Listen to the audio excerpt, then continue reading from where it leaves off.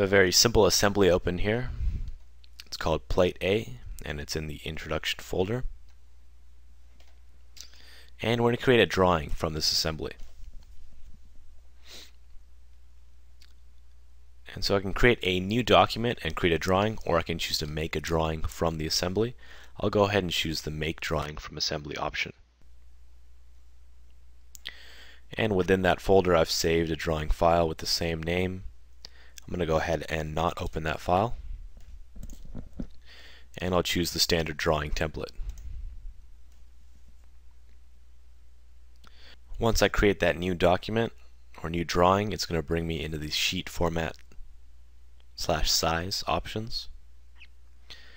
And I can choose from a number of stock templates, create a custom sheet, or you can always upload your own if you have your own sheet formats.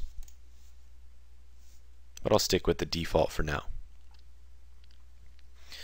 So the difference between using the new document and using the Make Drawing from Part option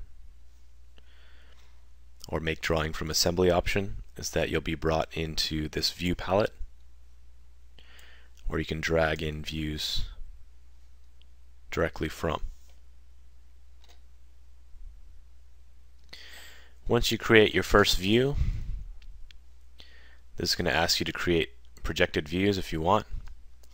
And so everywhere you click in, you're going to create whatever view that you have dragged out.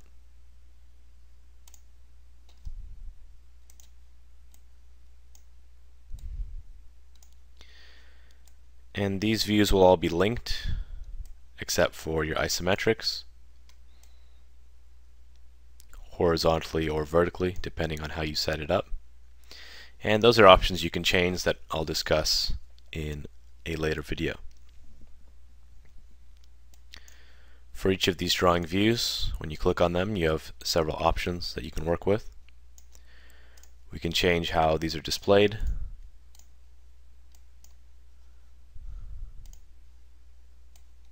Change the scaling.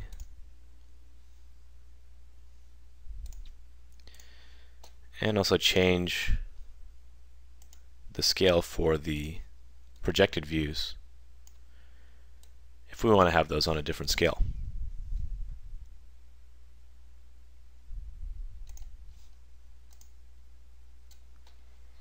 I also had an exploded view built into that part, or rather assembly, and so I can drag this in.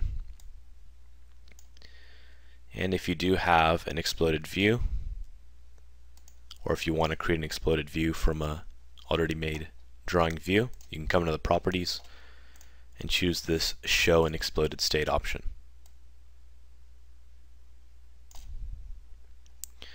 Within drawings, we have quite a few options for creating different views. For example, section views,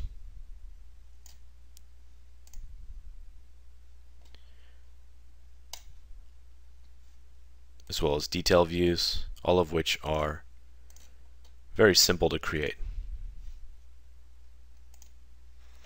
There's also quite a few annotations that there are to work with, and we can also use any of our sketch entities. For example, if we wanted to pull off dimensions, we could use the Smart Dimension tool.